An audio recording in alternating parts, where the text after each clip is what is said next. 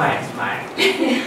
Yes, right. So today we have the Consul General of Japan over here. I'm Shruti, and here is the Consul General, Masayuki Taga, sir. So my first question to you will be, what are some of the strategies that Japan has taken for enriching the schooling system of the students over there? Okay. In the inauguration, the chairman mentioned about the importance of education.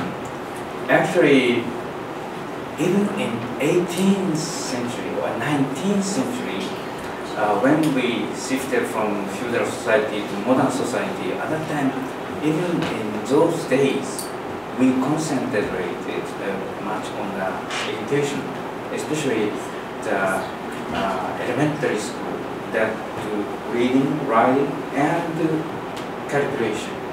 So even before Meiji Restoration, mid-19th century, at that time that education level in Japan was quite high. Of course, now since then quite some time, and now in Japan most of the students study up to high school, and many of them go to university.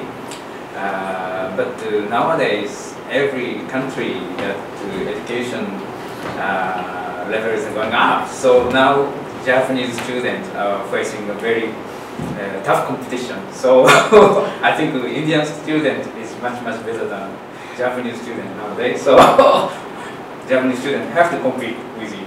Thank you.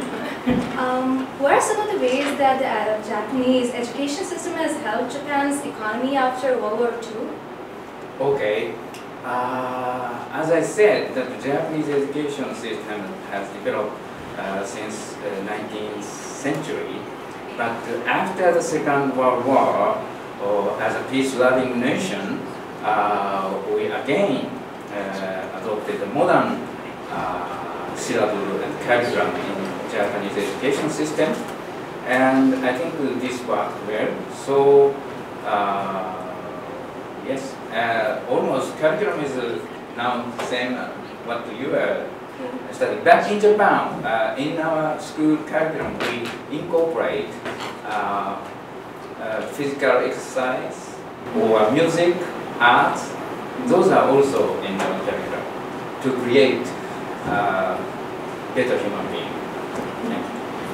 So what are some of the facets in which India and Japan can collaborate in the interest of students? Actually, now we are so government relations so broad, but now we like to promote more people-to-people relation, exchange of people. We like to expand, and for that, one very important thing is that how to increase student-to-student exchange. Okay, I like to see more Indian students visit Japan and more Japanese students visit India, so that students of both countries can meet each other and exchange views and learn each other.